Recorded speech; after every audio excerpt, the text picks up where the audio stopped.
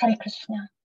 My name is Ujjvala Rasajna Devi Dasi, and I will be presenting Katha. I'll be speaking Katha on Atma Kandana. So we'll get to the PowerPoint and then we'll take it from there.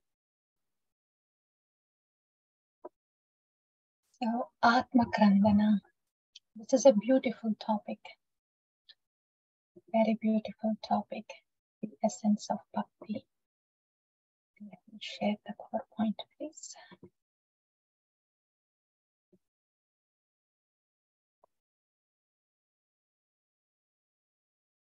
I hope I'm sharing it.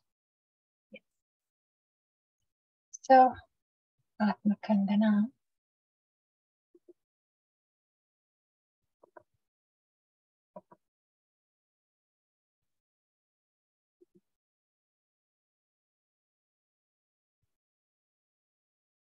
Stop recording.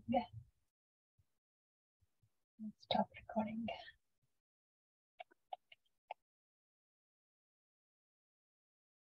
Hare Krishna. My name is Ujjvala Rasajna Dasi, and I will be presenting on the topic Atma Kandana. So we'll be going to the PowerPoint and then we'll take it from there. So this topic, Atma Kandana, is a very beautiful one. This is the essence of bhakti, Shuddha Bhakti. So that's the topic for us today.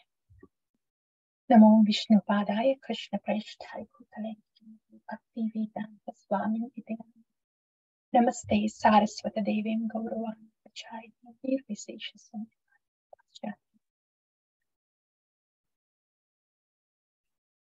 So the topic is longing for the Lord in the heart. And in the language of Sri Gauranga Mahaprabhu, this is called as Atma Kandana. Kandana, yearning. Atma of soul, the yearning of the soul, longing for the Lord. So that's the Lord in the heart, Vasudeva. Krishna. And before we go to the examples of different personalities who had longing of this heart in Srimad Bhagavatam, let's see what this Atma Kandana is. It can be defined in many ways. According to Srimad Bhagavatam, Savai Pumsan Paro Dharma Yatho Bhakti Radokshaje Ahaituki Apratihata Yatma Suprasidati. So that kind of attraction or yearning of the soul for the super soul, that kind of attraction of the soul to the super soul, which is ahaituki, where there is no cause, no reasoning, apratihata, where there is no stopping, where there is no interruption, and yayatma suprasidati. So this kind of longing of the soul for the super soul, which has no cause and which is uninterrupted, and that can give complete satisfaction to the soul. That is Shuddha Bhakti. That is Atma Kandana. So that's one kind of definition for Atma Kandana, the yearning of the soul for the super soul. And who has this kind of deep yearning for the soul? All the Shuddha Bhaktas. Their way of bhakti is Atma Kandana. Their way of bhakti is by Sharanagati. So all the Sharanagata Bhaktas, they practiced bhakti through Atma Kandana. So all the Sharanagata Bhaktas had this Atma Kandana. Any sincere soul has this Atma Kandana to at least some extent. But in Shuddha Bhaktas, they're just that way, their way of bhakti is Sharanagati. They are in full Sharanagati. So, and are there some examples in Srimad Bhagavatam that we could discuss today? Yes, we have some today. And we will be discussing about we will be hearing about King Rishabhadeva and Bharata, Jada Bharata, and also about Vritrasura. So we will be hearing about these personalities today. And after hearing them, sadhaka, practicing devotee would feel like this is so awesome. This Atma Kandana, Shuddha Bhakti, Sharanagati is so awesome, so good. How can I get there? One would get that desire from within. So how to get there to that stage of Atma Kandana? That we will discuss at the end after hearing from these bhaktas, Shuddha Bhaktas who had this Atma Kandana. Okay. So first we will hear about King Rishabhadeva. King Rishabhadeva, he was a plenary expansion of Lord Vishnu. And he taught not only to his children, but also to his citizens of how a human form is meant just for Brahma Saukyam, pure devotional service. Not only he has set the goal and purpose of life, but he explained how to get there, how to get to that pure devotional service. He taught that Mahat Seva is the way to go. Yeah. So he says, Mahat Sevam Dvara Mahur Vimuktes, Tamo Dvaram Yoshitam Sangi Sangam, Mahantesta Samachittaha Prashanta, Vimanvayaha Suhurda Sadhavoye. So King Rishabhadeva is saying, Mahat Sevam Dvara Mahur Vimuktes, when we do the Seva of Mahat, all these pure devotees, great devotees, Dvaram Ahur Vimuktes, the door for liberation opens. But if somebody does the Sangha of Yoshitam, Yoshitam is women, if somebody associates with women in with a lusty intention, then that is the Modvaram, that will take them to the doors of ignorance, hell. He says that. So here he has given us the clue of how to get to the doors of liberation, which means how to perform pure devotional service. Because by performing pure devotional service, liberation is automatic. It is guaranteed anyway. How to perform that pure devotional service? By Mahat Seva. After saying that, he says, that's where our attachment should be. Our attachment should not be in a lustily way with the woman, because that will lead one to the hell. After instructing that, he says, Mahantestu Samachittaha Prashanta. Who are those Mahantas? Who are those great souls whose chitta is sama, who are steadily situated? Prashanta, they are always peaceful. Vimanyavaha, they are devoid of any anger. Suhruda, they are a friend, benefactor of everybody. Sadhavo, they have all the qualities of sadhu, all the sattvic qualities. So this is how the Mahantas are. This is how they are identified. And if one does the service of this Mahat Seva, of this great devotees, then pure devotional service can be performed, which automatically leads to liberation. So he instructs like that, King Rishabhadeva. Yeah. And few of his other instructions are, I've just taken important, very wonderful instructions of Rishabhadeva. The first instruction, as we just discussed, is about how Mahat Seva is the only way to perform pure devotional service. And in the next one, King Rishabhadeva instructs how it is very important to respect all, because Krishna Adhisthana, Sarva Bhutani Hrideshe Tishtati Arjuna. That's what Lord Krishna said in Bhagavad Gita. So same thing here. King Rishabhadeva is saying that he can be respected. He is the expansion of the Lord. So he can be respected by respecting him that is present in all. That's his next instruction. He says, Sarvani mat tishnataya bhavatpis charani bhutani suthatruvani sambhavityani pade padevo viviktadritis tadu harhanam me. So he's saying, my dear sons, you shouldn't be envying any living entity, even they be moving or non-moving. And you should know that I am seated in their heart. So you should offer respect to them, all of them, at all times. By doing so, you are offering respect to me. So that's another wonderful instruction English Videva gives. Also, he says how to perform devotional service. When the mind, sight, words, mano, vak, drik, karane hitasya, when the mind, sight, words, and all the knowledge gathering working senses, they are meant to be fully engaged in my service. Okay? So he's teaching the ways of devotion.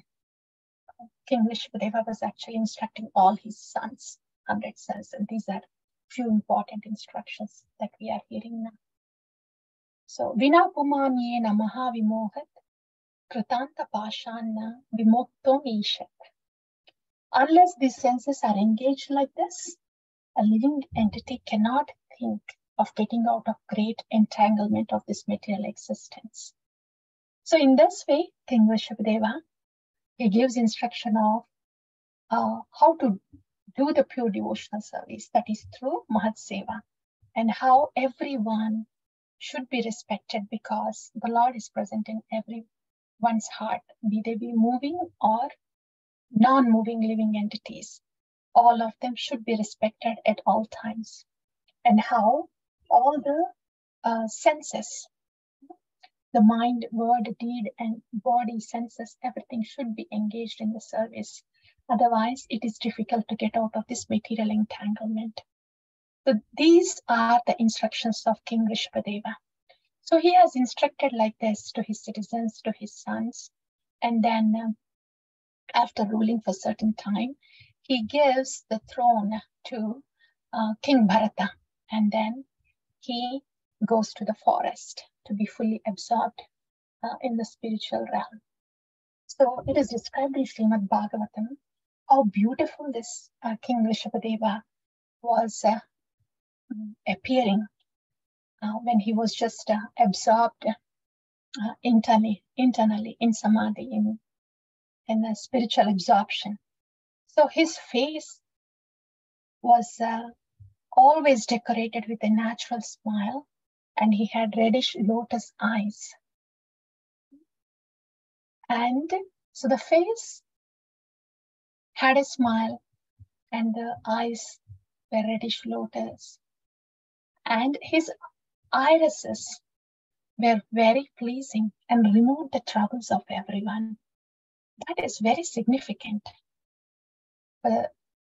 This is like one of the characteristics of this Mahatmas, elevated ones. Their presence itself can be so soothing to around, and their drishti, their eyes, just their sight itself can be so pleasing that it removes the troubles of everyone. So that's how King Rishabhadeva was. And though he had the capability of exhibiting siddhis, he did not entertain any of those siddhis, the perfections, mystic perfections. And he also said, never trust the mind. It is restless. It can cheat us at any moment, and it's the root cause of all 6 enemies. These are few of his instructions. And he also said that devotees do not accept mukti. And bhakti is very rare when compared to liberation. All these are the teachings of Rishabhadeva. So that's what we discussed about how he was appearing so pleasing to the looks, and so his presence and his sight itself were relieving the troubles. Yeah, we have discussed about that and about his instructions about the mind and how bhakti is rare when compared to liberation. So that's about King Rishabhadeva. Yeah, and now coming to King Bharata. King Bharata is the oldest son of King Rishabhadeva. King Bharata was an exemplary Kshatriya. He did sacrifices as a Kshatriya, as they were supposed to do. He did all the sacrifices, but not in a ritualistic way. He did the sacrifices with an understanding that he's pleasing the demigods because the demigods are limbs of Lord Vishnu, like that. So his sacrifices were dovetailed with the understanding that the demigods are the limbs of Lord Vishnu. Okay. And he did the yajnas for the satisfaction of Lord Vishnu, not for his personal benefits. And he engaged all his citizens in their duties with great affection. So all these qualities, now for somebody who has Atma Krandana, at least to some degree, they're naturally endowed with these qualities, with this complete transcendental understanding of what they are performing. Like in this case of King Bharata, though he was externally performing all the Kshatriya responsibilities, he has an internal understanding of who he is doing to, that is to Lord Vishnu. And also the ruling he was doing as a Kshatriya was with great affection to the citizens. So it was not so much about self-centeredness, and it was not so much about Kshatriya disconnected with the spirituality. Yeah. So King Bharata did rule his kingdom and all the citizens with great affection, and his affection for Vasudeva Paramatma increased day by day. This was even when he was performing the duties of a Kshatriya. And so it was in a latent stage, in the budding stage, his Atma Kandana, his Shuddha Bhakti was in a budding stage. And then after ruling the kingdom, he went to Vanaprastha. He went to Pulahashrama, to Gandaki river. That's where Shalagram Shilas are available. And there he started his Bhakti Yoga. He constantly meditated on the Lord's reddish lotus feet. And because he was meditating on the auspicious, wonderful qualities of the Lord, his heart melted to a lake filled with water of ecstatic love.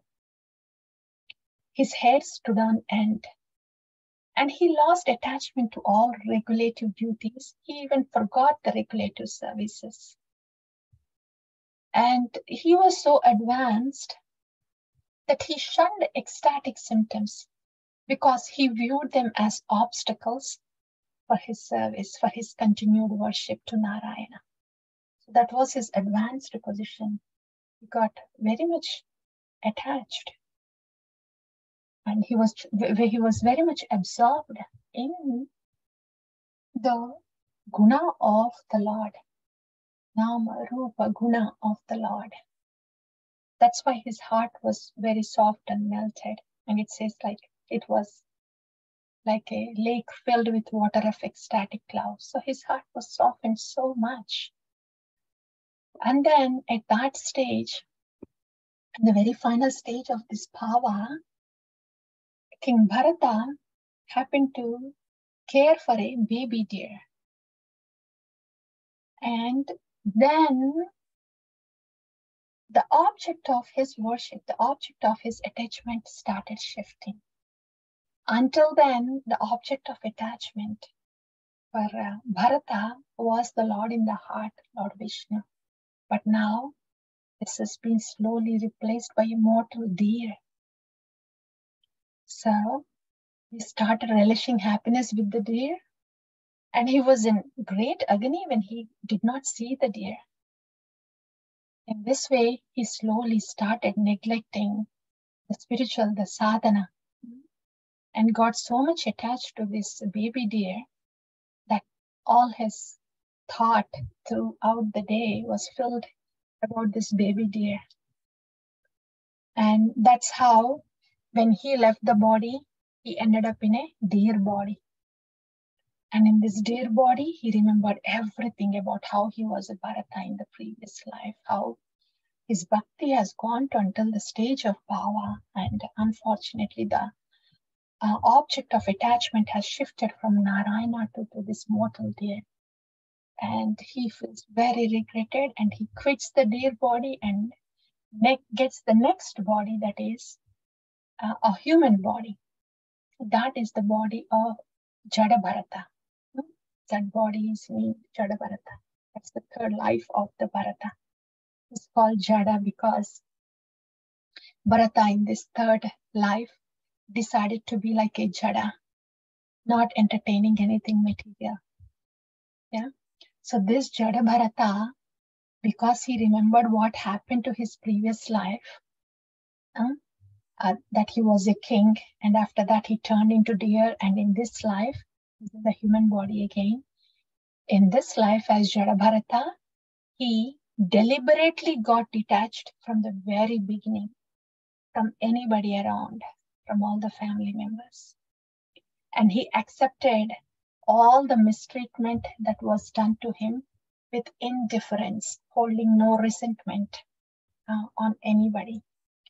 And he remained undisturbed in all calamities because he has gone to such a stage in his bhakti in his previous lives. And he was very much determined to finish his business in this material world. Jada Bharata, he was very determined. So one day what happened is, few dacoits were looking for an animal sacrifice. And then they found this Jada Bharata wandering around. So thinking him to be a mad man, these dacoits bring Jada Bharata in front of Kali Ma to give Jada Bharata as a sacrifice to goddess Kali. So they were about to do that, and Jada Bharata did not resist that at all. He was just absorbed in the meditation of the Lord.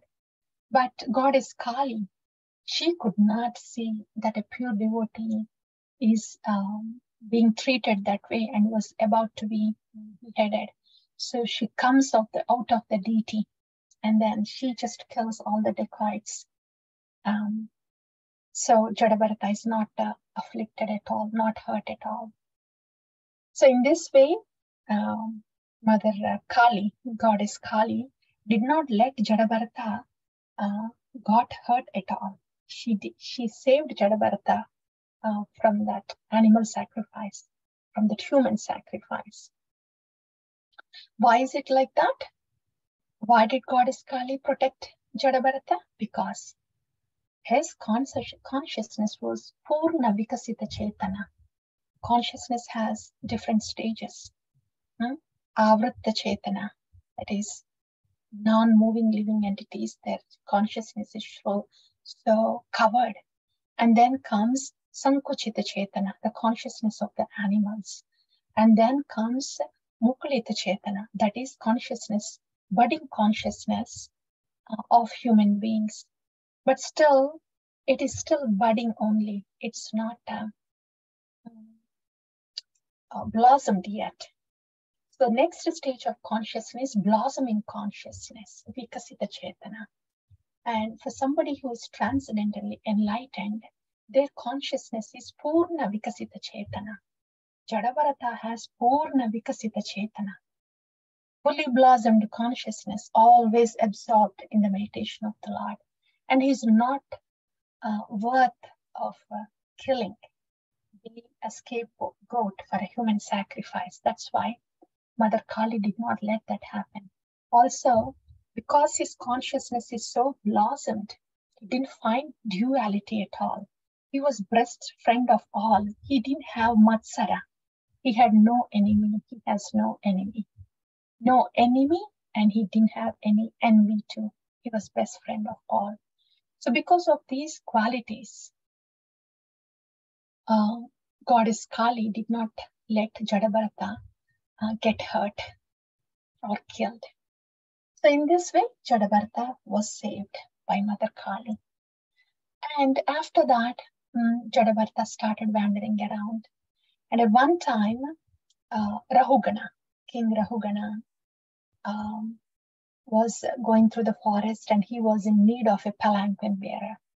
So Jadabharata was walking by and he was pulled in and forcibly asked to carry the palanquin. Yeah. And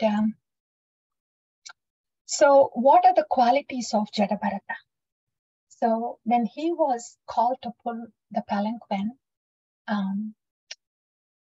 Jadabharata did not resist. He came and started carrying the palanquin.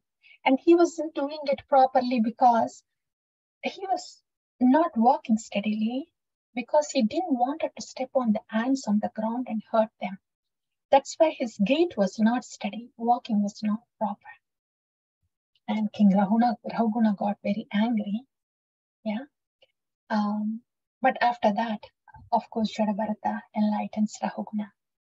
But when we are focusing on the qualities of Jadabharata, his compassion was great. He was compassionate even to the ants. And he was compassionate to the ignorant people, to his family members. They were all ignorant of his saintly position, right? So he was compassionate to them too, by arranging them for liberation. Actually, by allowing them to see his form. They were passionate. Yeah, his family members were passionate. And how was he compassionate to them? By allowing them to see his form. And those dacoits were in ignorance. He wanted to kill him as a human sacrifice. How was he compassionate to them? He arranged for their liberation through Kalima, Goddess Kali. Yeah, and he was compassionate to King Rahugana, who was more in the mood of goodness. How was he compassionate? He gave jnana and bhakti to Rahugana. So in this way, Jadabharata, his presence itself was very compassionate, even to the people in ignorance, in passion, or in goodness, and even to the little living entities like ants. So that's the characteristic of Jadabharata. And a few of his instructions are: mind is the cause of bondage and liberation. Mind is the cause of all tribulations. So conquer it by neglect, attentiveness, and service to Guru and Krishna. So these are the instructions of Jadabharata. And these are the two beautiful slokas as a part of the instruction of Jadabharata to King Rahugana. Rahugana etat tapasa nayati na chejaya nirvapanad grahadva na chandasa naiva jalatmi surya vina mahatpada rajobhishekam.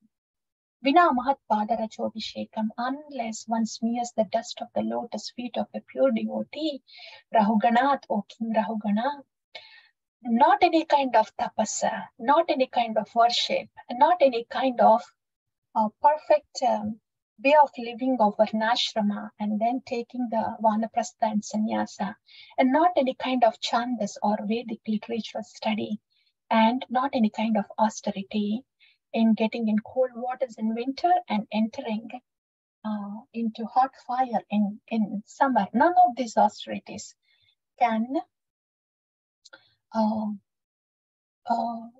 help one realize the Lord, but only one thing can help realize the Lord, that is smearing the dust of the pure devotees.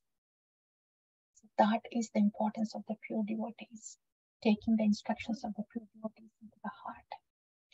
And the other instruction of Jadabharata was Yatra uttama shloka gunanuvadaha prastuyate gramya kadha vigataha Nishevyamano anudinam mumukshu matim satim yachati vasudeve. Wherever there is glorification of Uttama Sloka, the Lord, devoid of any Gramya Kada, materialistic topics, Nishevyamano Anudinam Mumukshur.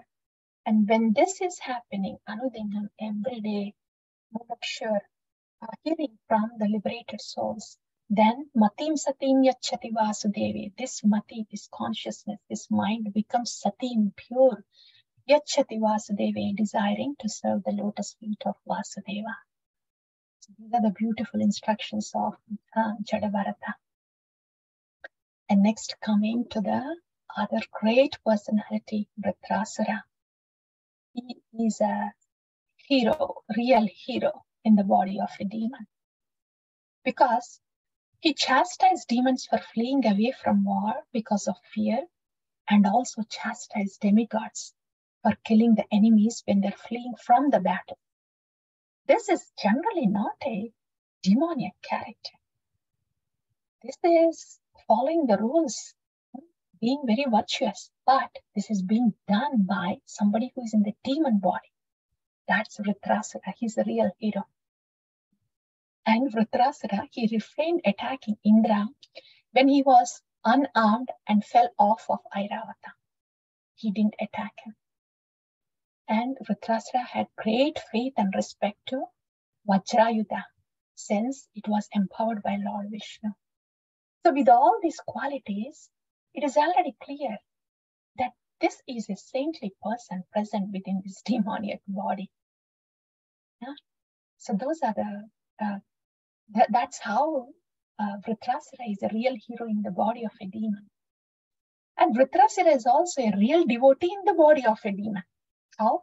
Because he encouraged Indra to give up fear, fight and kill him, so he can attain the dust of the lotus feet of the devotees.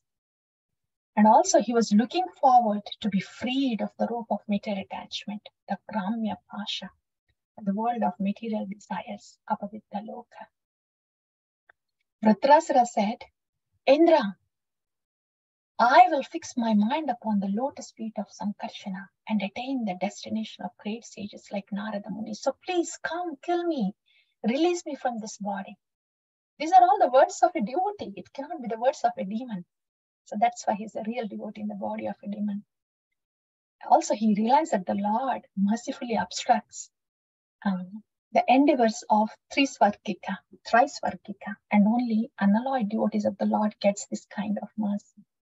So this is because he was comparing how Indra actually got stuck, the opulences that was given, but actually, actual mercy of the Lord is when the Lord obstructs the devotee's pursuits to gain anything of this world.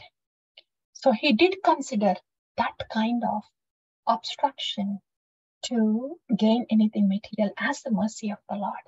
So he's a real devotee in the body of a demon. And there are 4 prayers that really reflect the yearning of Vritrasura, of how he's yearning for the Lord in the heart. We'll come to those prayers now. This is a prayer. It goes, Aham hare tava padaika mula, dasanu daso bhavitasmi bhuyaha. Manah smare asupatas punamste. Grinitava karma karoti kayaha.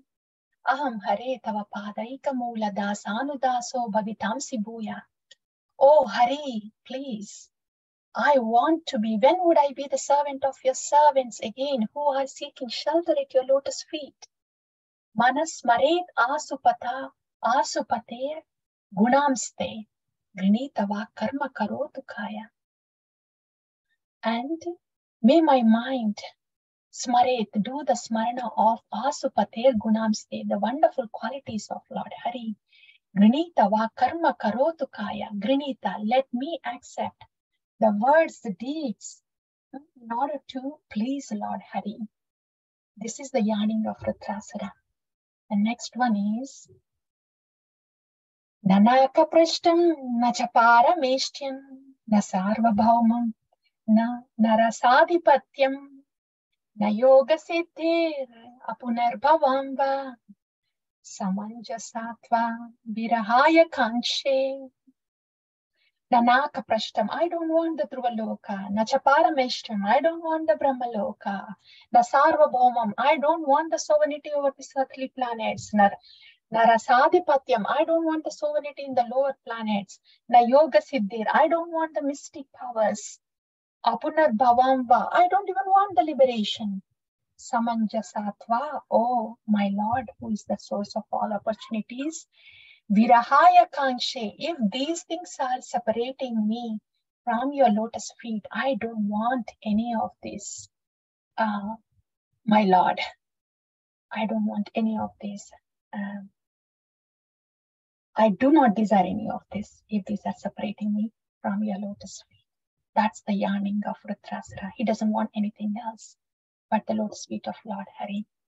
The next one is, this really speaks how he is really yearning for the Lord in the heart, longing. This shloka goes like this.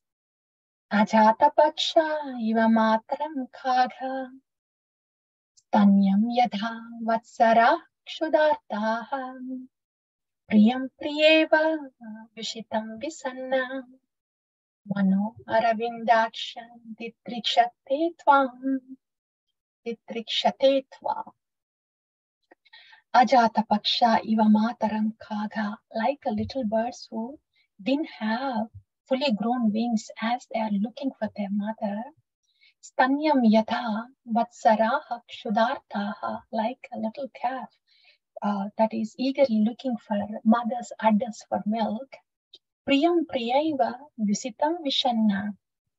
Vyushitam visanna, like a Priya, like a lover looking for the beloved who has been separated for a long time. Mano aravindaksha ditrikshate tvam. I am looking for you like that, my Lord, O Aravindaksha, O lotus-eyed Lord. That's the calling out of Vritrasura to the Lord in the heart. The last one is Mamuttama shloka janeshu sakyam samsara chakre brahmatasva karmibhi tvanmaya yatma tvanmaya atmatmaja daragiheshu asakta chittasya nanada bhuyat. Here Vritrasura is saying, Mama uttama shloka janeshu sakyam. Mama uttama shloka janeshu means devotees. Devotees, the jana of uttama shloka, devotees, sakyam. Let me have the friendship of the devotees. Samsara chakre brahmatasva karmibhi. Because of my karma, I am doing the brahmata, wandering in this samsara. Tvan maya, because of your externality. Atmaja daragiheshu, I am stuck with this. Wife, son, and house, all this paraphernalia. Asakta chittasya nanada bhuyat. Asakta chittasya. Let my chitta does not show any asakti to this material temporary things. Nanada bhuyat. Please let this not happen. Let my attachment be not gone to any of these material things. But please give me the sakyam of uttama shloka janeshu. So that is the longing of Vritrasura to the Lord in the heart. Okay, so these are the beautiful things of Vritrasura. This shows how much longing Vritrasura had in his heart. So these are the great souls. And just to briefly go over, the topic is about longing for the Lord in the heart.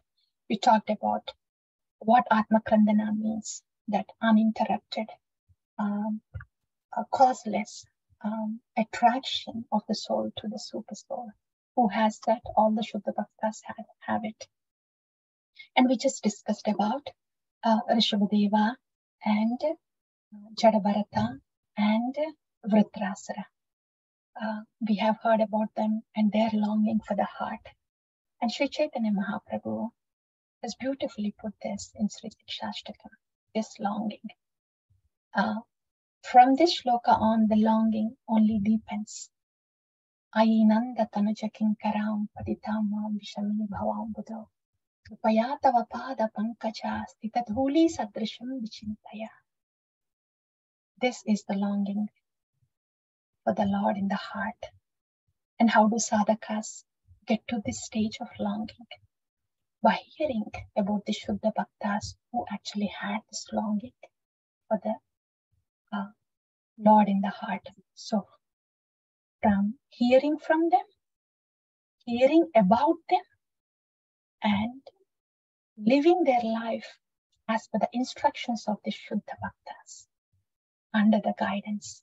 When we do this, then slowly the sadhana bhakti gets ripened to raga bhakti. And that's how we will receive that gift of Atma Kandana, the way of yearning of the soul from the Shuddha Bhaktas. So I'm going to pause here. Thank you all so much for your attention. And